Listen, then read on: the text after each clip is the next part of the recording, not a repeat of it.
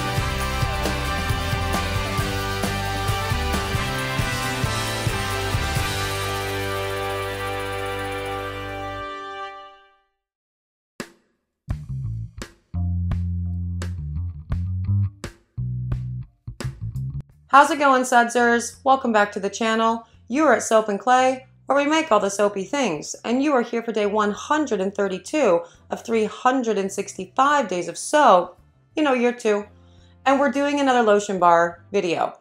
And I know we actually do them a lot, but I actually like to talk about, and I thought it would be fun to talk about the oils that go into formulating a good lotion bar, and why I select what I do, and also why I don't use coconut oil for lotion bars.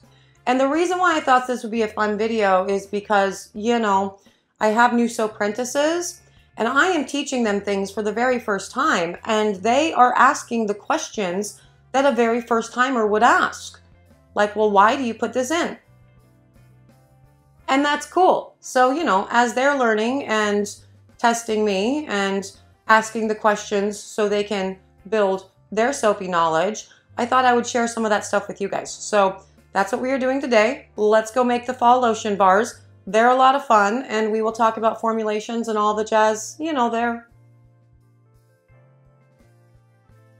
Okay, so today we are doing lotion bars. And lotion bars, I get asked tons of questions about. We've done them a lot on the channel before. And I've been asked a lot of questions about substitutions. Now, first and foremost, I'm always going to tell people that, oh yeah, totally, you can sub, But with lotion bars, the biggest thing that you're going to want to pay attention to is the comedogenic ratings of the oils and butters that you are putting in.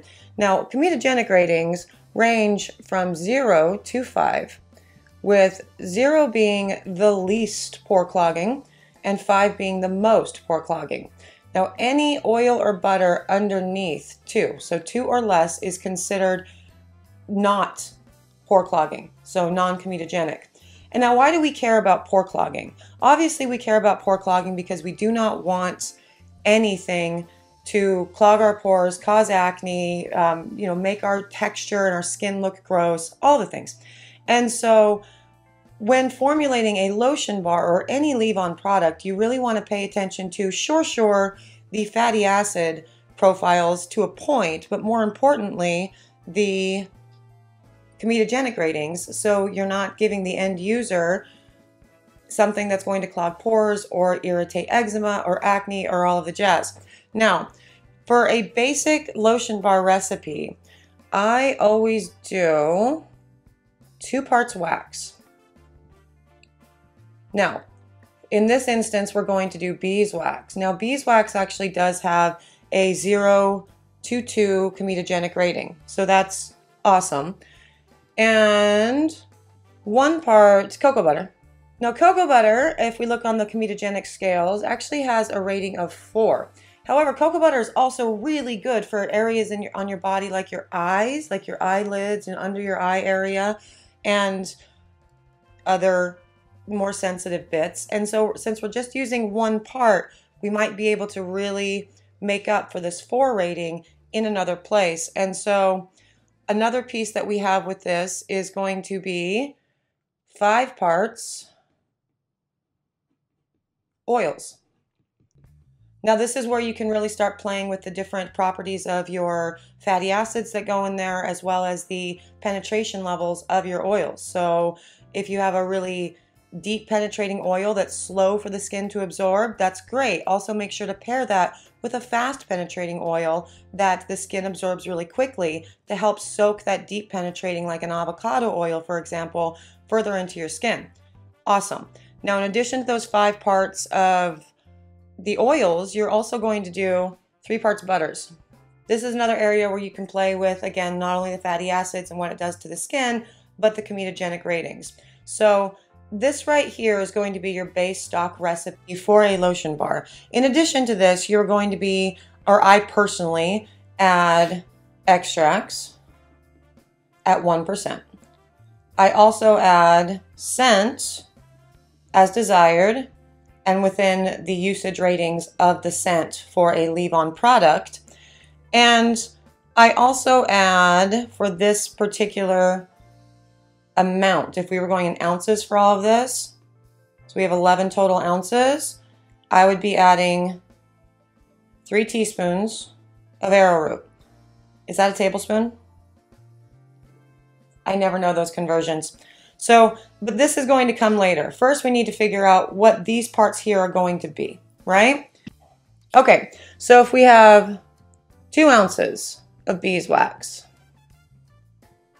at 0,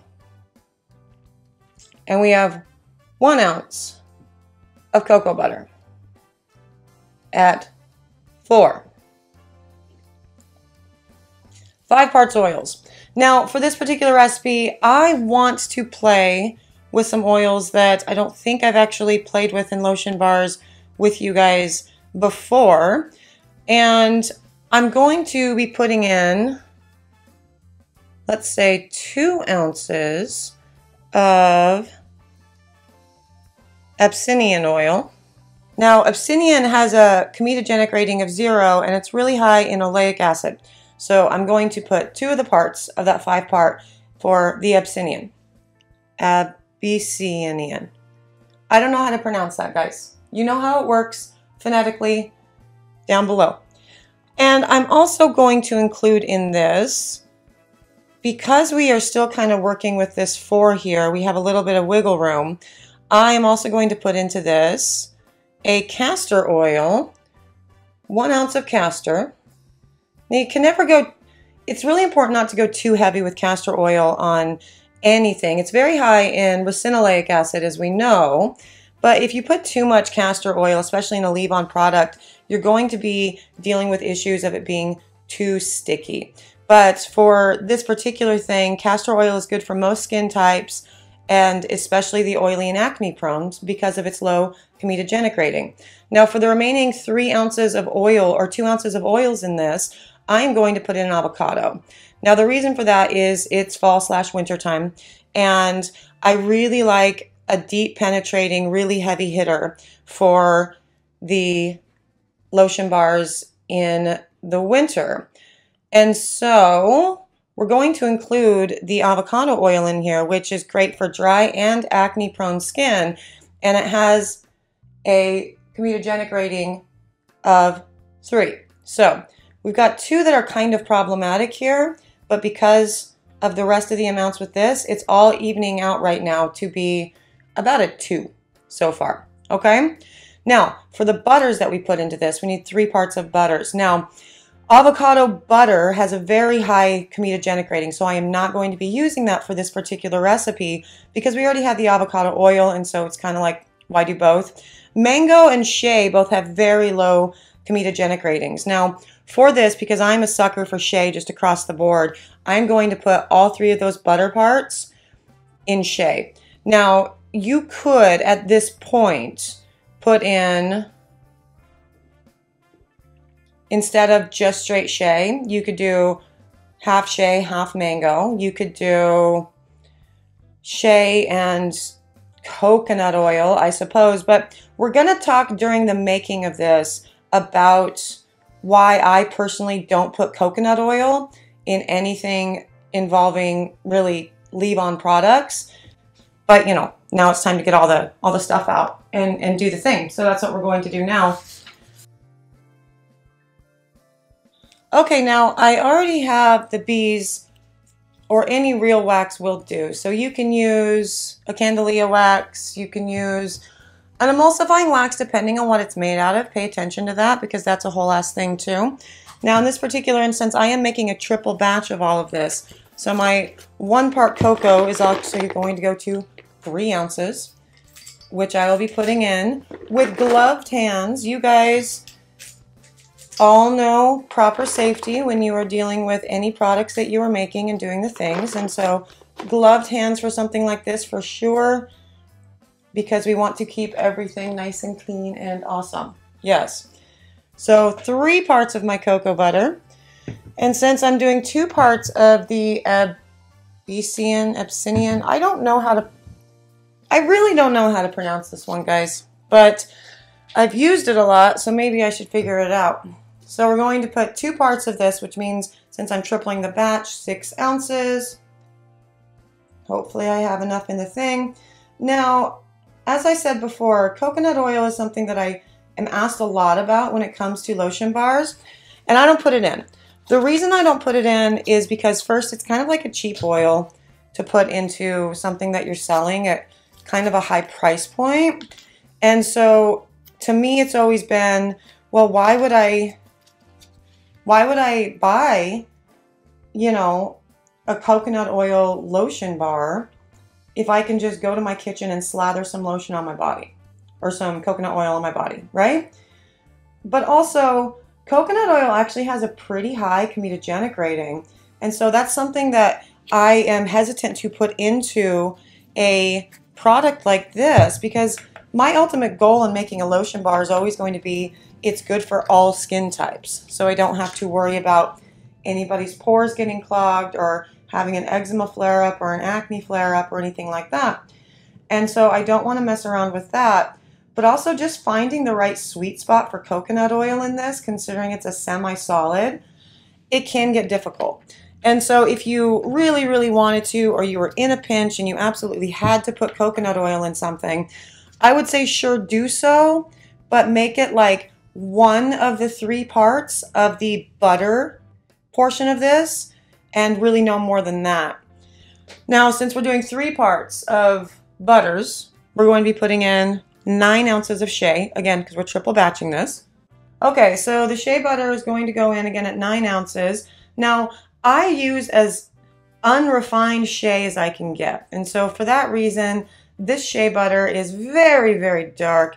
It definitely has a very interesting nutty aroma to it.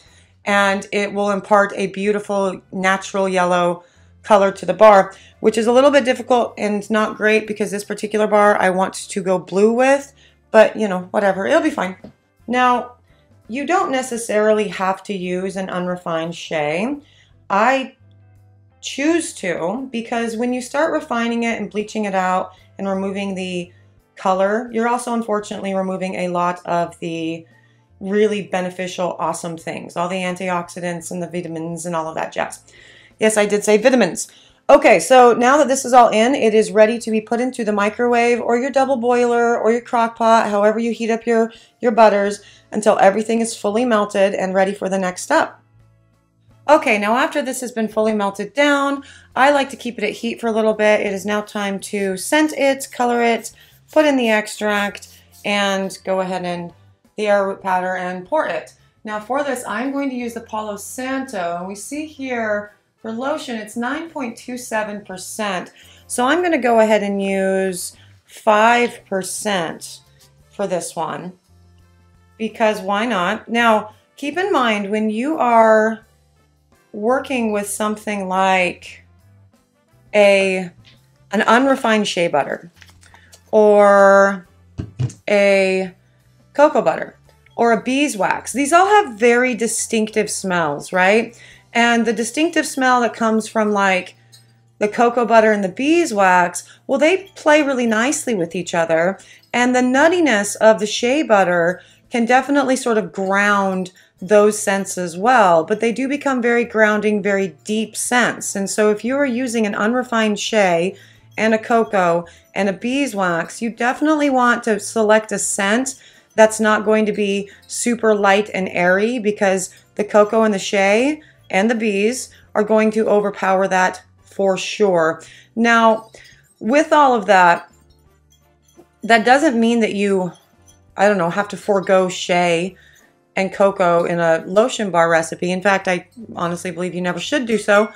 But if you're wanting a more airy kind of spring or floral scent or something in your lotion bars, I would suggest using an unrefined shea in those cases, or swapping the shea out for a mango to really help with the scent sticking. And obviously for products like lotion bars, you consider that a leave-on product, so you follow those those usage ratings. And I am also going to be putting in a mermaid blue mica from Brambleberry, mostly because I want it to be gone. So I'm super tired of Brambleberry's labels not working, and so I'm trying to use up all of their micas so I never have to buy from them again. Now, as I said, I like to keep this at heat. It's not super necessary to do so with a lotion bar, just because it's so well formulated with a number of other oils and butters. And so shea is essentially the smallest part in all of this. And so it's unlikely to have any of the graininess issues that we normally have with a shea. Now, the arrowroot powder and the extract I put in after I have scented and mixed it thoroughly and colored. And today I'm going to be using agave extract for this at 1% of the batch. And then once all of that is fully incorporated, it really is just a matter of pouring into the molds and letting everything firm up. Now, with this firming up process, if you are making a whole bunch of these lotion bars and you need your molds back, I recommend popping this into the freezer or the fridge for 10-15 minutes and going from there, which is exactly what I ended up having to do with the prior batch of this. So my molds are ready to go, but I just used them for the exact same thing before, so they might be a little weird. And also this whole, Jesus Christ, I haven't been in frame this whole time, guys. Oh my God. Filming in the new setup is a little bit weird. So you let me know if you like the new counters and filming on the counters, or if you find this to be kind of distracting with all the different colors going on. It's definitely a new setup, and I'm learning, but I'm wondering if maybe it wouldn't be better to have the white background for the pouring again, because while the counters are beautiful and I'm super duper proud of them, I'm wondering if we're not, I don't know, we might be creating something that we don't really want as far as the visual whatever. And for this video, it's all going to be probably not fully in frame, because it's kind of a temporary setup, waiting for Mr. Soap and Clay to mount my recording stuff from the ceiling so it doesn't bounce, and so it's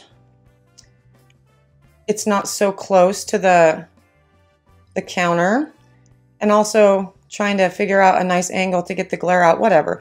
These are things you don't care about as far as the production value and like what goes into the background of all of this, but you might care as far as, the visual that you're seeing and whether or not you like it.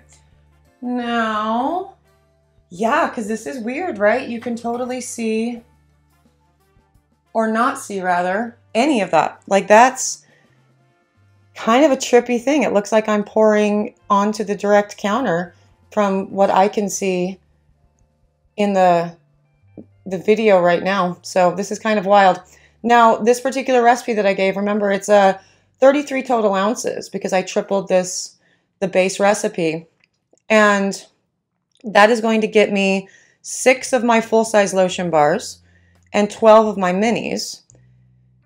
So just keep that in mind. I think my full-size lotion bars are 3.5 ounces. My minis are 1.5 or 2 ounces. I don't know. We'll weigh them and we'll test them. We'll do everything at the end after these have all firmed up. But that's what is next for all of this. They are going to firm up and then we will give them a test. Okay, now on to the unmolding. These have set up in their molds, not in a fridge or freezer, for around 30 minutes or so. And you see the residue that's left afterwards. This is why, especially for the plastic molds, I would recommend putting them in the fridge or freezer for, 10, 15, 20 minutes, whatever, to make them nice and firm so they come out easier. But that said, these ones are coming out pretty easy, minus the unfortunate residue that can alter the overall design.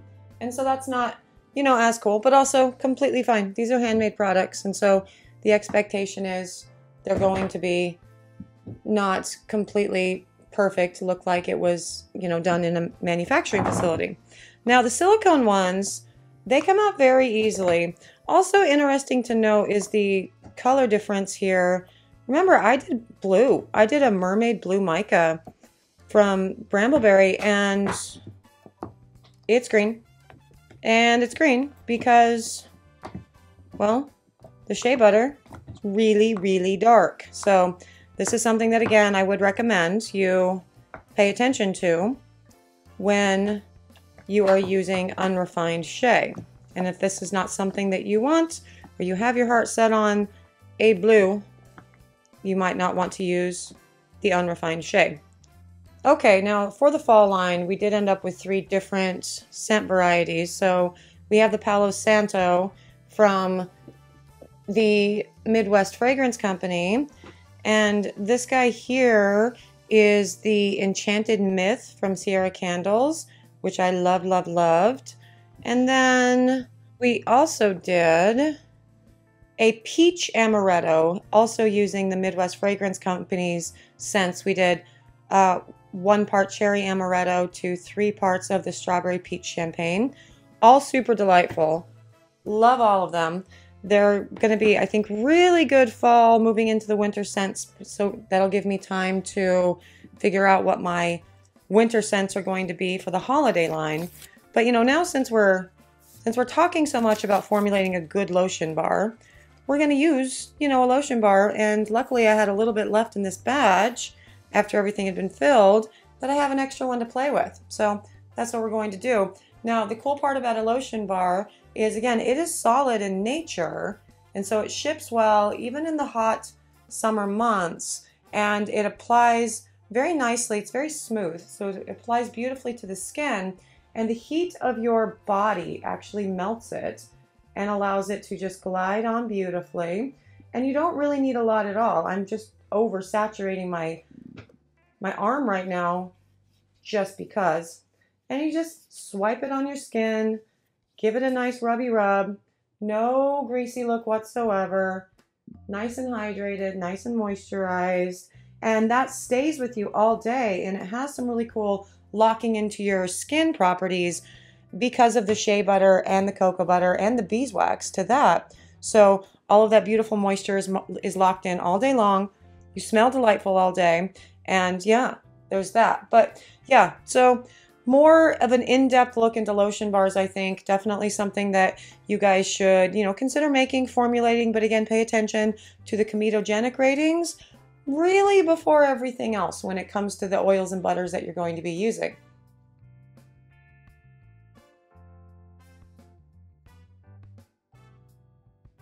And there you have it, a whole lot of lotion bars and hopefully a whole lot of lotion bar knowledge for you to take with you on your soapy, lotiony journey, really. So I hope you guys had a good time with this. The lotion bars, if you are not interested at all in making them, and I get it because a lot of you are not, they are available right now at soapandclay.com. So go check those out. Go pick them up. These are the limited fall line. So, you know, they're here for a little bit or forever if I forget to take the listing off. I do that so often. I will forget to take a listing off the website and then someone will order it. And so I'll have to make a new batch of something. And then I have to keep them on the website for longer. So the rest of them, it's all thing. But anyway, yes, if you're interested in seeing, you know, what else we do and what else the Soap Apprentices challenge my brain ball with as they're going around their new soapy journey, subscribe to the channel. That'd be excellent. For those of you who are subscribed to the channel, hey, thanks for being excellent. I appreciate you. I'm out of here for today, but I will see you guys all again tomorrow for another round of soapy fun. Bye.